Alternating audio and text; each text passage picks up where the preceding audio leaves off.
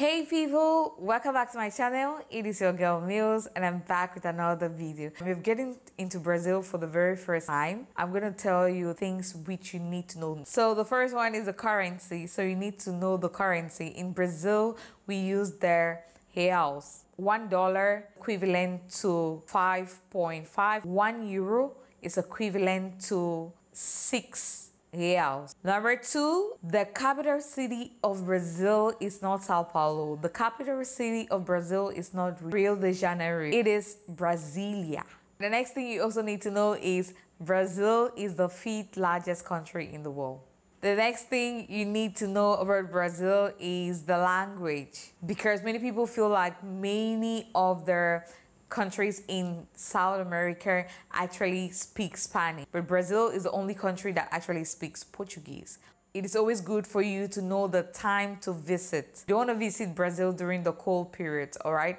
There is winter in Brazil, so you need to do your research and know the times that you visit. In Brazil, when you use the toilet, you don't have to put the tissue paper into the toilet. The toilet is made such that it has like small holes. If you use the tissue paper, it is going to get clogged in the toilet. So make sure you want to put your tissue after use into trash cans that are always put by the side of the toilet. Another thing you need to know is Brazil is not only São Paulo and Rio.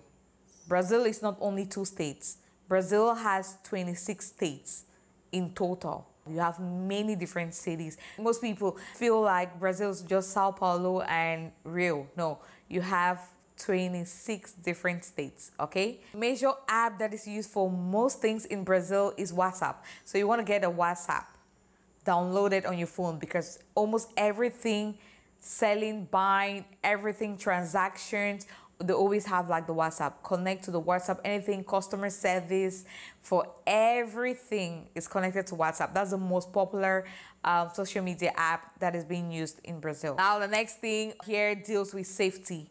If you're in Brazil, like in bigger cities or larger cities like Sao Paulo or Rio, you don't want to dress very expensive. Don't wear like flashy stuff on your body, like jewelry, flashy jewelries, flashy stuff, because you're going to be robbed. You want to dress simple, and you know, when you're going out to the beach and all those places, you just want to dress simple. Don't dress too sophisticated. You know what I mean?